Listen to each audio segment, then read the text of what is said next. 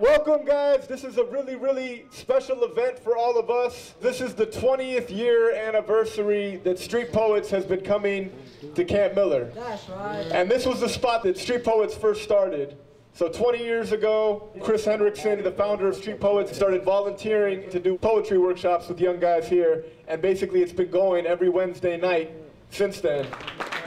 It's just a lot of memories, definitely filled with gratitude that I was actually here and got a chance to meet Chris and, you know, and have some very important seeds planted inside me that will, you know, go on to later on, like bear the fruit that ended up saving my life, you know, that ended up empowering me to save my own life. I never thought I could find happiness and love like the way I found it now in life, through writing, through poetry, through self-expression.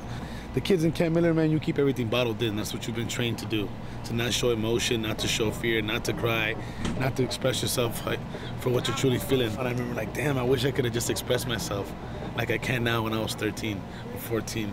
Life would have been so much easier. Welcome back. Yeah, thank you, Mr. Bates. Thank you for being a good PO, man. It matters. Thank you for giving back. This is where it all started. This is where my path of change started.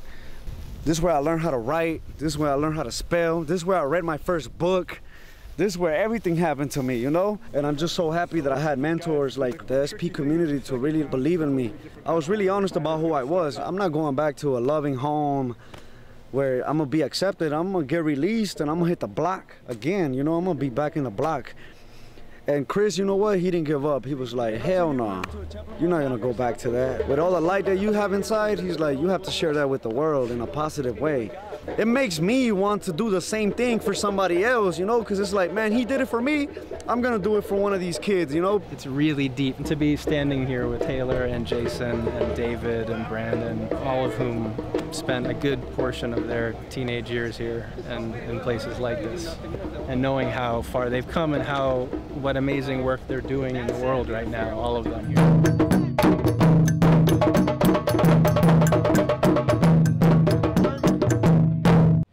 My spirit was set free when I wrote my first poem. I know you can hear me. Now I can see clearly. Pen in my hand demanding the truth from what lies buried in my youth. It's hell to be alone and prevail against these thoughts, but I'm thankful for the chance, because I was way too lost. Until I came back to my senses, to myself, to get help, in search of a cure for that cancer I'd carried for too long, a freedom song rising from my wounds, inspiring me to start healing, feeling my way home, one hard, sweet tear at a time. Now I'm blessed within by poetic medicine. It settles in, skyrockets me to where I need to be. I'm sober and pumped up from the adrenaline. I dream a dream of unity, manufactured with the heart's technology. I pour my story out like water for the thirsty. From gangs to organic gardens, now the only dirt I do is with my bare hands and heirloom seeds.